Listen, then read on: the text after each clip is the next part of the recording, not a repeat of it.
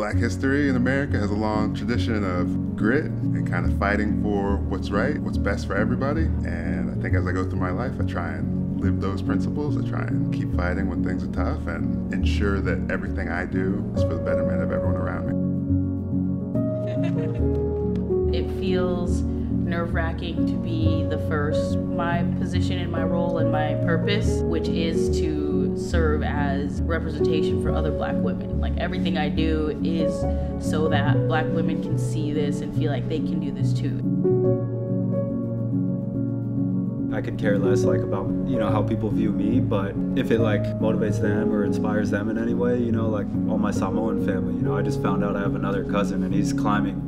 And he's Samoan, and my Ethiopian family, Black people around the U.S., people around the world, and honestly, that's the stuff that keeps me going.